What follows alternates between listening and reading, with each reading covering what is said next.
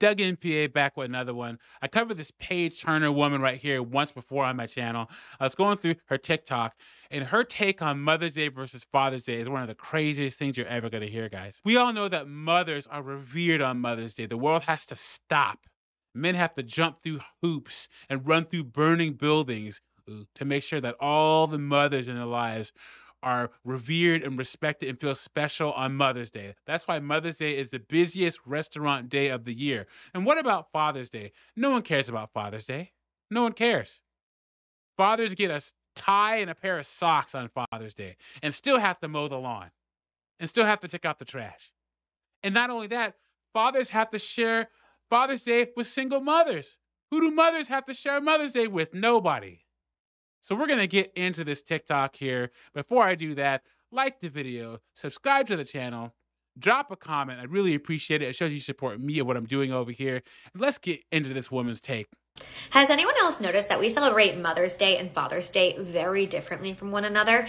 On Mother's Day, we typically ask moms to spend the day having fun with their family.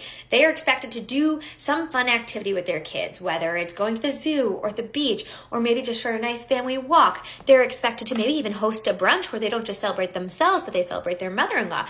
And oftentimes, they're the ones tasked with planning all of these things. I don't know what she's talking about. I've never heard this. The Mother's Day, my mom didn't have to lift a finger on Mother's Day, and I'm pretty sure most of yours didn't either. I don't know what she's talking about. This is all a blatant lie.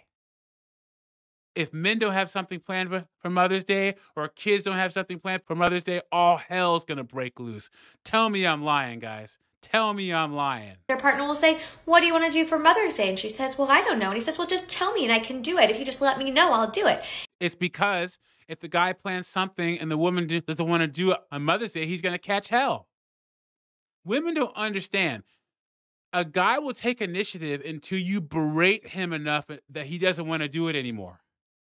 We don't have grateful women in society anymore. These are women who will browbeat you, complain when you try to take any kind of initiative. And these are average guys.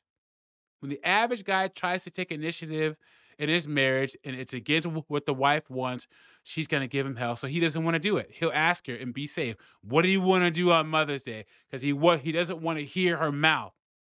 And so not only is she expected to be with her family and celebrate other mothers that are not just herself, she's expected to help plan it and execute it, right? And come up with the idea for Mother's Day.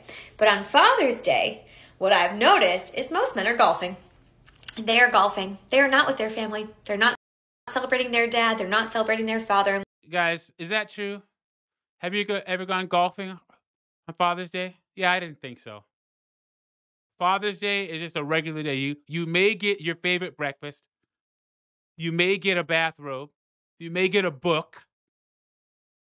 But that's it. Fathers are not celebrated in this society at all. And Father's Day is easily dismissed. Like I said at the beginning of the video, single mothers are celebrated more on Father's Day than fathers. They're celebrating themselves. They're taking a well-earned day to relax and have fun with their buddies. They're taking a day for themselves. They are celebrating being a father by being away from their families. But women are expected to celebrate being mothers with their families because women are told that the only thing we should care about in the whole world is our families and our children. That's not true.